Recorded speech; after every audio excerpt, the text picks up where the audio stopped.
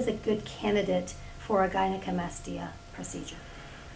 You know, essentially any male from adolescence on who is concerned about their appearance and it affects their behavior, whether it's how they view themselves and their self-confidence or how their clothes fit.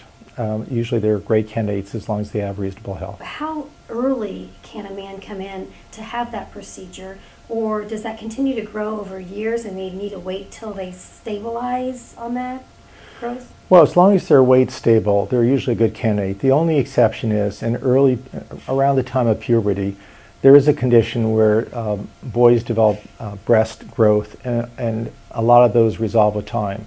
But if this has been present for several years, then it's just time to have this taken care of, especially if your weight's stable. So if they're stable, even as young as 18 years old, they can come in and be a candidate? Absolutely, a great age to have it done. So Dr. Nichter, when a patient comes in for a gynecomastia procedure, is that done under a local anesthesia or general? Well, there's many choices, and it's basically, we focus heavily on patient comfort. A huge percentage of these are just done in our office under local anesthesia and oftentimes a little oral sedation. But intravenous sedation and even general anesthesia for the more extensive procedures are all available. When I say more extensive, it's not just the breast volume underneath the skin, but oftentimes the skin is stretched as well.